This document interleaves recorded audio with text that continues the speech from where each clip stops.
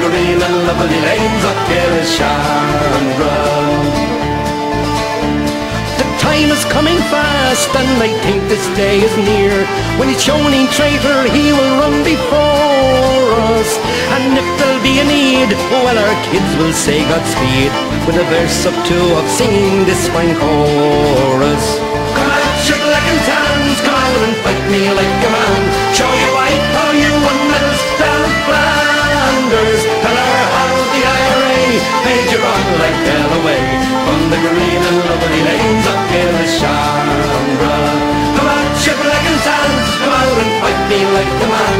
Show you white how you won medals down in Flanders. Tell her how the IRA made you run like hell away from the green and lovely lanes of Killishandra.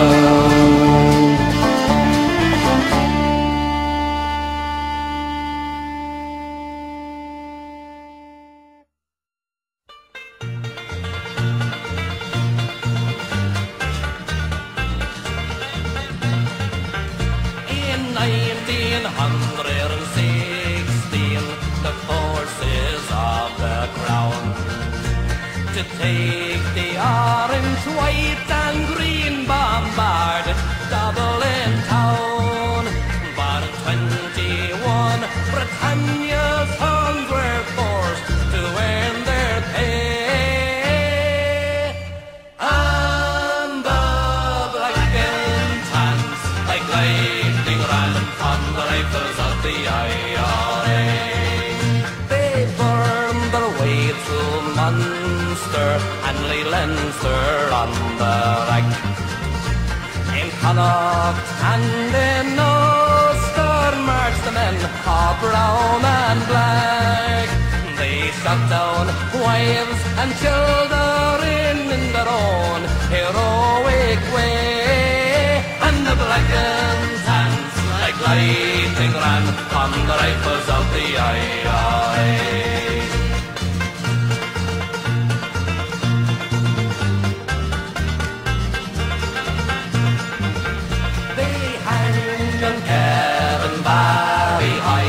A lad of 18 years. Cork City's flames lit up the sky, but the brave boys feel no fear. The Cork Brigade with hand grenades in ambush waiting lay. And the black and tans like lightning ran from the rifles of the IRA. Taken out and shot by the brave and the valiant few. John Tracy, Denny Lacey, and Tom Barry's gallant crew. Though we're not free yet, we won't forget until our dying day. How the black and tans like lightning ran from the rifles of the IRA.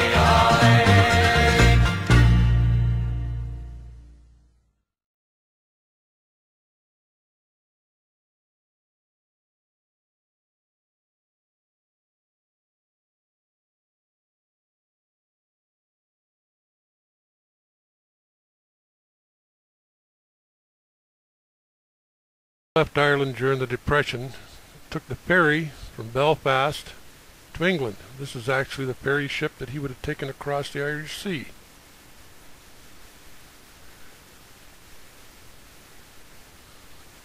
He soon found himself in London, where he set about to find work, even though England was still in the throes of the Great Depression. But he did find work, working in early television and radar, the development of this exciting new technology.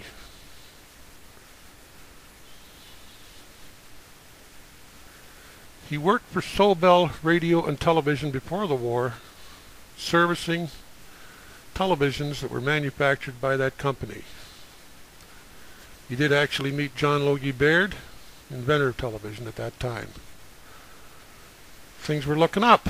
Wir wollen nicht liegen und wollen nicht spenden.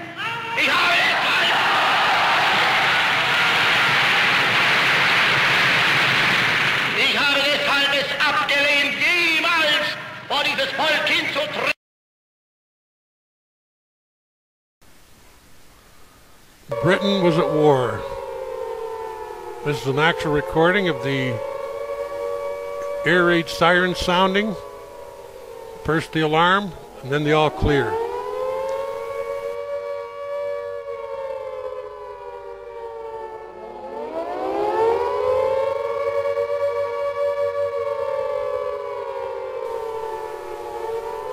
A sound that the survivors will never forget.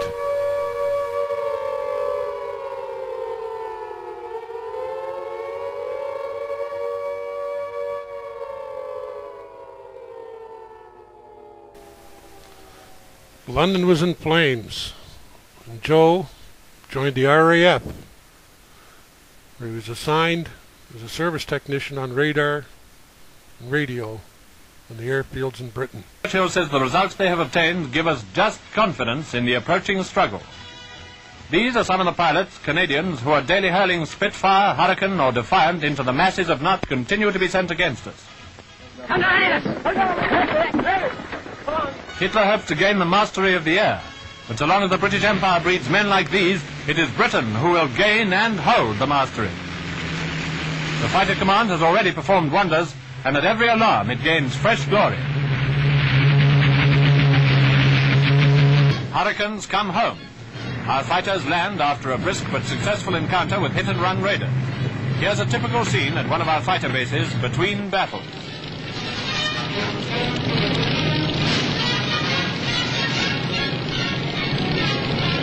These are some of the boys who've already blunted Hitler's air offensive. In due course, they'll stop it altogether. They take it easy between raids, and there's always plenty of sport to be had when there's no serious work to be done in the sky. When the alarm does come, not a second is lost. Blue section out there. While the public takes shelter, our fighter pilots take off to destroy the enemy.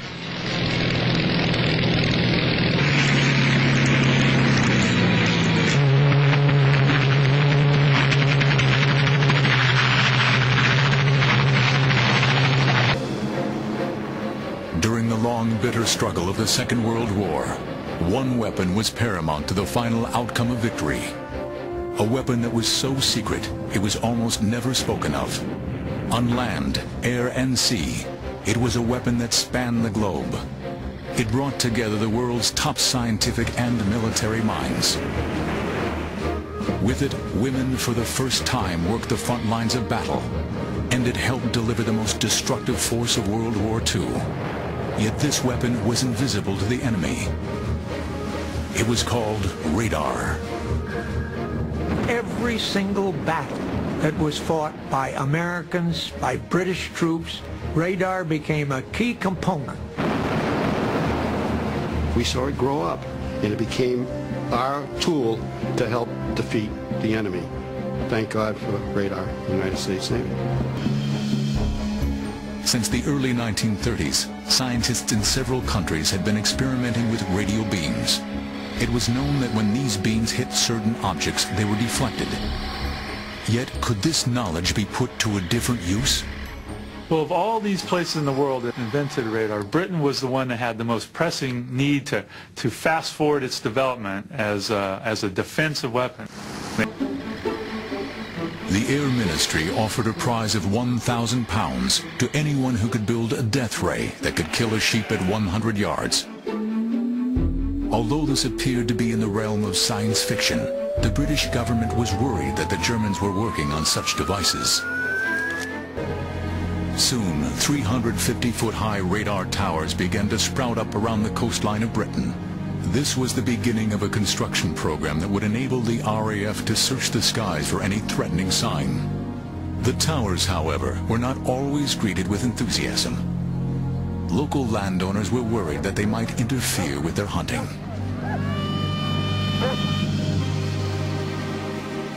By late 1938, Britain had constructed a series of these towers all along its coast, from Portsmouth in the south to Scotland in the north. Each tower's transmission range extended to over 100 miles. Together, they formed an invisible shield that no aircraft could penetrate undetected. This entire web of surveillance became known as the chain home system.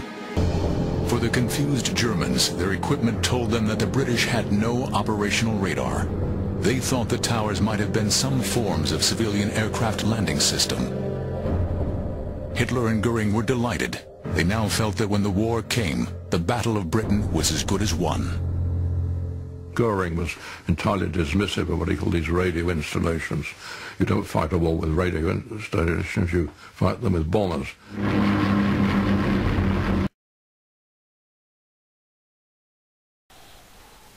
Joe was eventually assigned to a radar base in Scotland where he worked as a technician.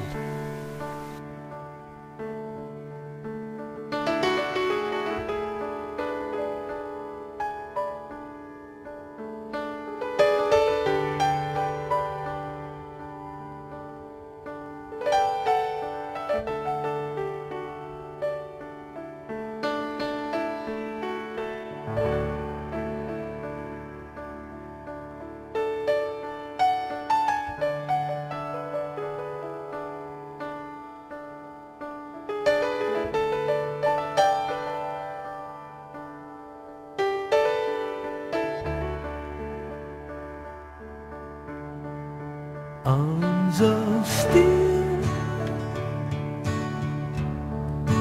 hair of gold,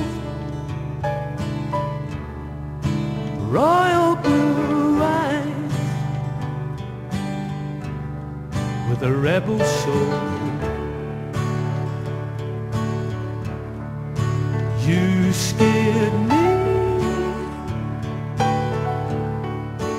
you still do, but I loved you more than you ever knew. This is my act of remembrance. Ooh, my act of remembrance. Ooh.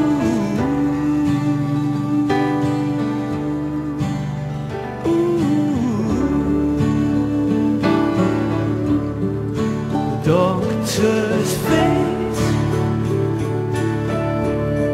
said the time had come. I stood up and began to run.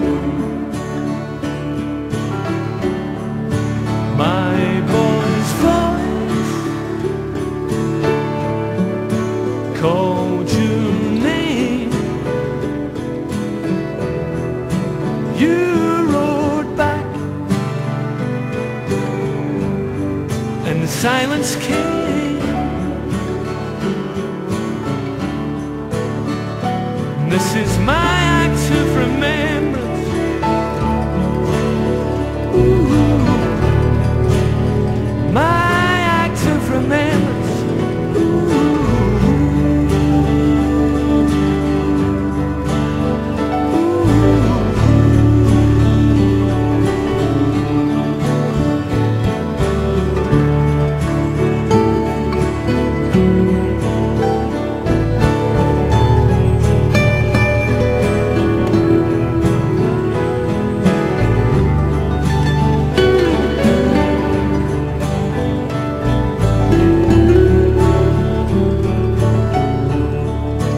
Drove my car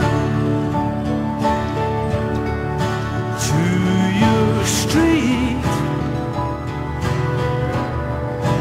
hoped a ghost I would meet. Well, that ghost, he's moved on, yeah, but his anger, that is it gone? Is it pain gone? Is it all gone? This is my act of remembrance.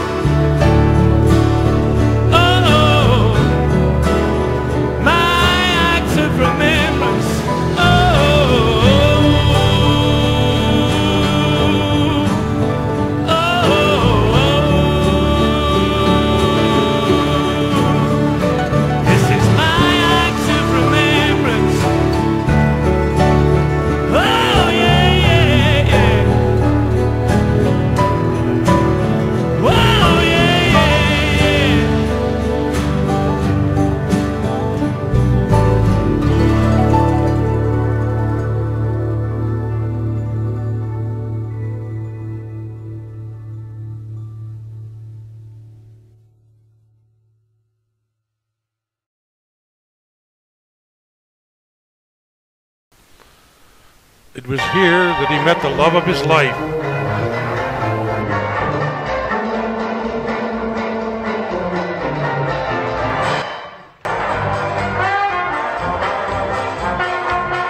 Love with you, kiss by kiss, you're leading me on in this bliss.